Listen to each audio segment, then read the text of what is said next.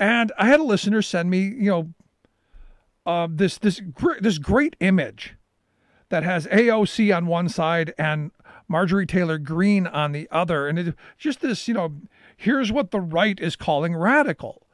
And they went through, Alexandra Ocasio-Cortez's, her extreme positions, that people should have health care as a human right, that there should be universal single-payer health care. That's radical, extreme.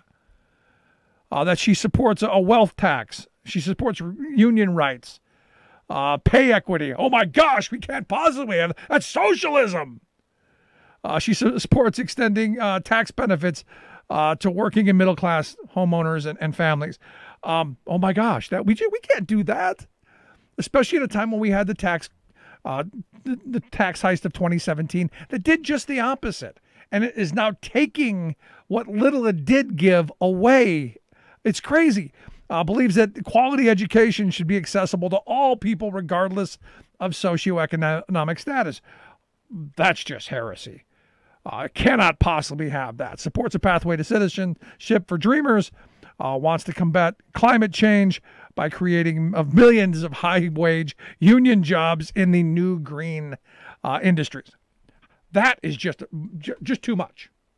But perfectly okay is MTG, Marjorie Taylor Greene, who has stated outwardly that the Parkland massacre was a hoax.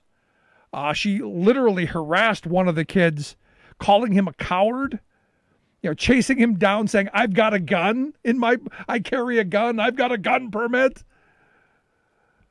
Again, on the gun stuff, Sandy Hook was a staged false flag. Promoted the theory that Hillary Clinton murdered children in satanic rituals. This is the person. This is okay for the Republican Party.